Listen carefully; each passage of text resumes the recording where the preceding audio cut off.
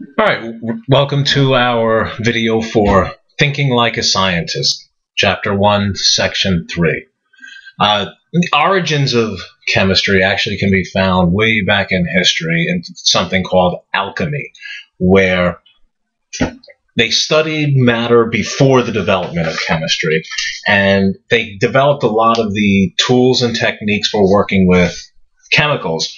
An interesting fact about alchemy, or at the very least an interesting belief about alchemy, was that what they were really trying to do was find ways to turn non-precious metals into precious metals. The most common example being that they were trying to find a way to turn lead into gold. Eventually, though, scientists developed an experimental approach. And there's a story in your textbook about Anton Lavoisier, and the particular story is not that important to us, but if you really want to know more about it, you can find it on page 21 of your textbook. But he was a scientist back in the 1700s, and he transformed chemistry from just simply observation to experimentation. His main contribution was that he demonstrated that oxygen was necessary for combustion, combustion being the burning of materials. So that's an important scientific word to remember, is combustion. Now, I kind of put the word "the" in parentheses here. Maybe quotes would have been better, because to say the scientific method would really be too specific. It's important that your method of experimentation be scientific, but that doesn't mean there's only one method. However, we're going to talk about one today, because how much time do you really want to spend on this? So usually it starts with making observations, looking at things in the world around you, and then coming up with some sort of question. Something that I wonder why something is the way it is. So you come up with a question about it. And then kind of making a prediction.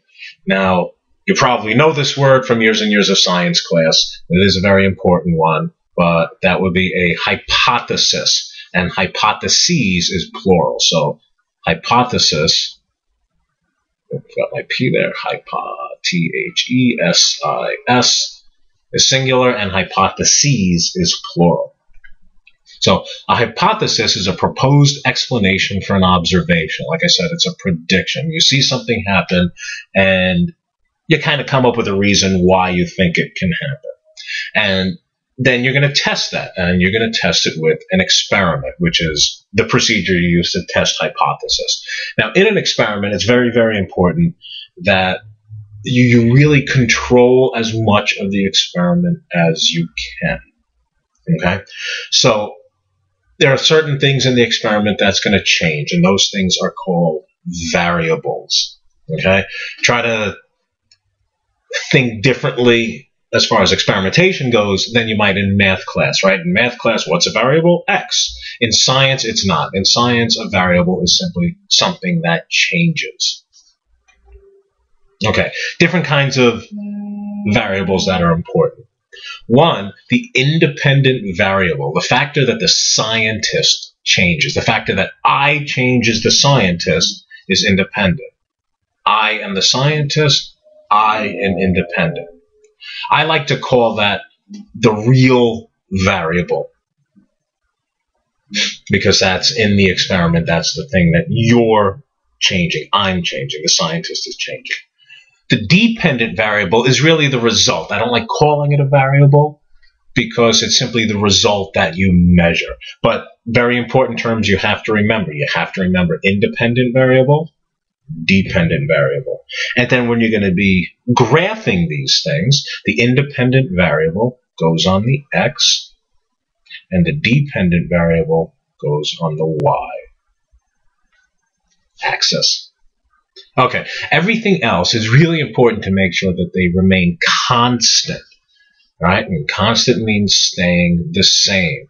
So like, for example, if you were testing the growth of a certain kind of seed into a plant, right? And you're just trying to see how much water this particular seed needs. If you take one and give it a lot of water, and it's out in the sun, and the other one you hardly give any water, but you kept it in the closet, well, you didn't keep enough things constant, so you're really not sure what causes the results that you get. So it's very important that you're testing one variable and everything else stays constant. Now, in an experiment, there's pretty much always going to be what's called a control. And that's kind of like the normal independent variable. That would be, like in the plant situation, the fact that you're watering it. Let's say you wanted to see the effect of salt water on plants, and you're going to add a different amount of salt to the water for different seeds that you're growing. The control would be no salt at all. It would just be adding plain water to the plant. And scientific methods lead to the developing of theories and laws, and there'll be more on that later as the course goes on. Now, after doing an experiment, a very important thing is collaboration and communication.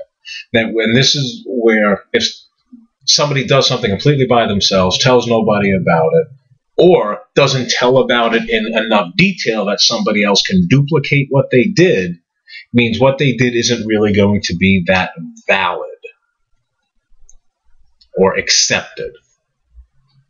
The term that's used in science is called peer review, where someone's peers, P-E-E-R, not necessarily friends, but they're colleagues even in other locations where research takes place, where you have peer review, where people are trying to duplicate it and also trying to poke holes in it, because if they can't poke holes in it and people can duplicate it, that makes your experiment more valid.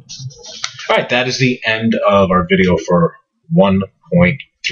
This is the last one that we'll be doing together in class. The very next one you'll be doing at home on your own.